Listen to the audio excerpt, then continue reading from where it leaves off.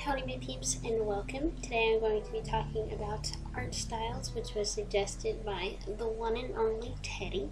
Thank you so much for your suggestion. I really appreciate it, especially since I've been kind of struggling with topic ideas, so thank you so much. But before we get into today's topic, I would like to give a shout out to Felicia Flair, who was the comment of the week. Thank you so much for your comment. I really enjoy reading y'all's comments. They really brighten my day, and I just like reading them, you know. And if you would like to be the comment of the week, all you have to do is comment on any video. But anyways, let's go ahead and get into this topic here of art styles. I want to start by kind of defining what I feel an art style is, and kind of going into that realm first. So if you're one who's trying to like find your art style right now, I would say that if you're drawing, you already have an art style, because the style that you're drawing with is a style. Like, if you're drawing, you have a style already.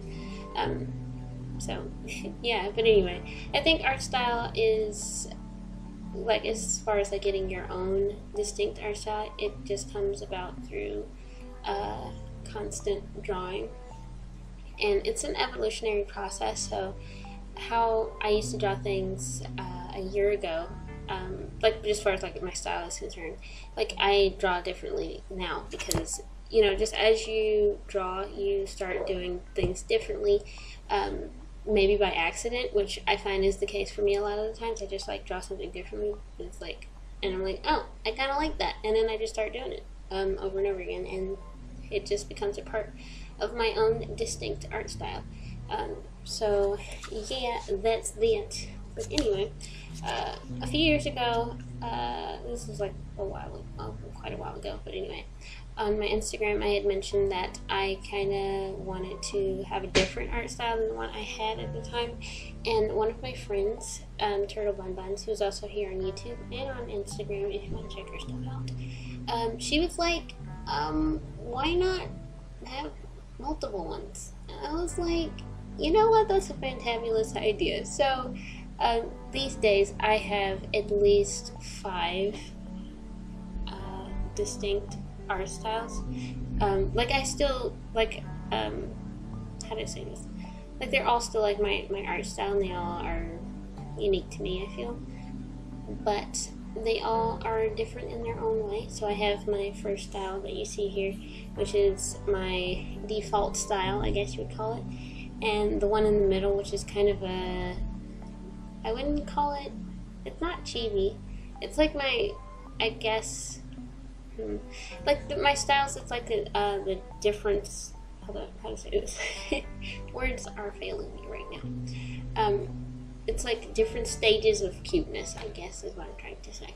So the first one is like default. It's nice. I like that style. And then the second one, it's like, my characters kind of look like children, even though they're not, if that makes any sense. And then the third one is kind of a mixture of my really cutesy style, which is the fourth one, and my default style. So I use the same like face shapes and nose shape and things as my default style, but then I use the eyes and somewhat coloring style of the last one, which is like my cutesy style, which is dot eyes, a strange butternut squash nose, and like simplified shapes and things.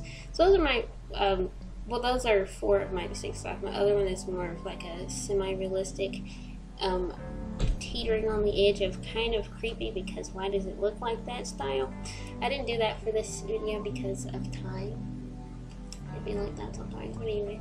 So those are like my distinct styles, and each of these came about through just drawing a lot, and like I said earlier, kind of doing things differently when I draw, and realizing that I'm doing it, and being like, oh, I kind of like this, and then just continuing to do it. And if you, hold on, let me think. As far as just like changing your art style, like if it's something that you want to like consciously do, like you can definitely do that through actively changing things in your style and figuring out which ones you like, which changes you would like to keep and which changes you feel need to go. Or kind of just how I do it, and just like in a natural way where it just kind of happens through doing it over and over again. And if you look at this example that I have up on the screen for you, this is like the evolution of my cutesy style. It started out, actually, I don't have the very first example. The very first example would be just like a smiley face, and one day I guess decided to draw my own version of a smiley face, and it was kind of like a little character of myself.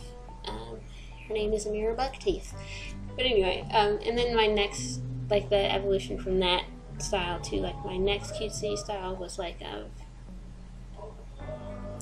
it's kind of like the middle style you see here, and then the final one, which is like my current cutesy style, is kind of like a mixture of the two of them. I think this example really shows how art styles can change over time and evolve over time, I guess if you use that word.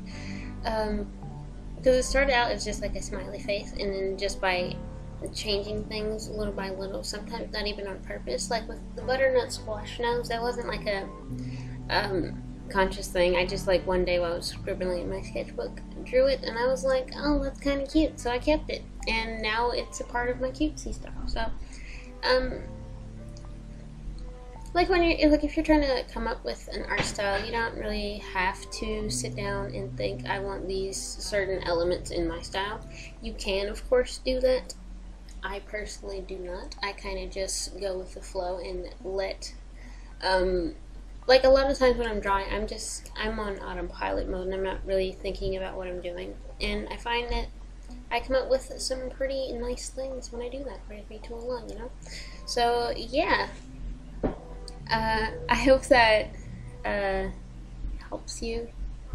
As far as like changing between styles, like if you're not pleased with your art style at the moment, and you want to change to something different, you can start by looking at a bunch of references for other styles that you like, and asking yourself, what is it about these styles that I like? Is it the nose? Is it the shading? Is it the atmospheric lighting? And kind of begin to incorporate some of those things into your style. Whenever I see that my style is kind of heading in a direction that I don't really like, well, I kind of just push through it. Like in that instance, like that for me is one of the types of art blocks that I get when I'm just like drawing things, and it's just like, this is just, I'm not really liking this. And I find that is like when I'm starting to feel like I'm having an art block, is like the in-between stages between my styles, like the evolution of my styles, is like that point when I'm like, nay. That's like when my art is actively changing to something else, because it's like I'm not satisfied with what I'm doing right now, and so I try to see what is it that I don't like, and don't do those things anymore. So I hope that's helpful with art block, I guess. But anyways, that's pretty much all I have to say about art styles. I hope this was helpful. And what do you think? What are your thoughts on art styles and changing art styles and having a gazillion art styles? Do you have a gazillion art styles? Or do you have just one? Or two? Or three? Or a billion? I don't know. I don't know what you have. But anyway, since I'm done talking about that, I'm going to talk about the drawing. I wanted to do a watercolor or something originally, but we were under a boil water advisory where I live, and I didn't really want to do that. So I ended up just using Copics, because come on now, I've talked about this multiple times. I love these bad boys, and they don't let me down. Well, sometimes they let me down, but that's not their fault, it's my fault, because I do not purchase refills for them. A lot of them, and they need a little assistance, and I just refuse to help them. That's my fault. But anyway, I kind of went with like a color scheme with the drawings too. I used a yellowy color and a bluish green desaturated color for Lindsay's mini shirts. And I think it looks really nice and really cute, and it's really nice to see all the styles together, and I kind of see how they're similar to each other, and it's really nice to do that, and I highly recommend you do that with your OCs or OC. But anyway, this is how the drawing turned out. I hope you like it. I liked it. I still like it. I think it's really nice and cute and it was fun to do, and I think you should do it too if you want to. But anyway, thank you so much for watching. I hope you enjoyed this video. If you would like to support me in my art, you can head over to my Patreon where you can get early access to videos, a monthly studio vlog, a monthly wallpaper, and a shout out at the end of each video. Speaking of which, shout out to my patrons, Turtle Bun Buns, Ariana, Kelsey, and J. Cameron. Thank you so much for being my patrons. I really appreciate you and everything that you do. I'm also on Coffee, and I'm also on Instagram, and you can also subscribe to my channel if you want to. But anyway, thank you so much for watching. I hope you enjoyed this video, and please enjoy the rest of your day, my peeps.